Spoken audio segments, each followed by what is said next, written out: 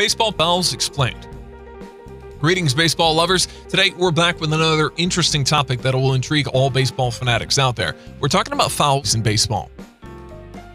It's absolutely essential that we keep in mind this refresher with basic rules when we're out on the field. Now, we're going to talk about the fouls in baseball and their consequences. There are two kinds of fouls, a foul ball and a foul tip. A foul ball is a batted ball that 1. Settles on foul territory between home and first base.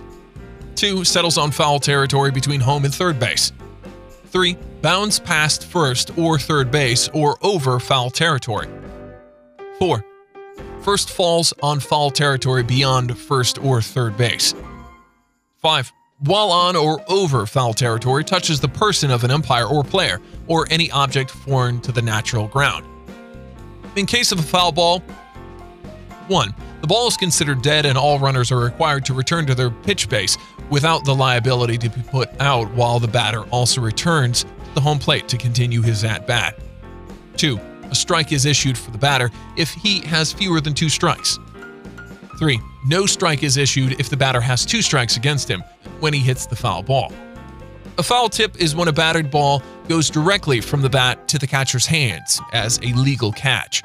In case of a foul tip, a strike is called and the ball remains in play.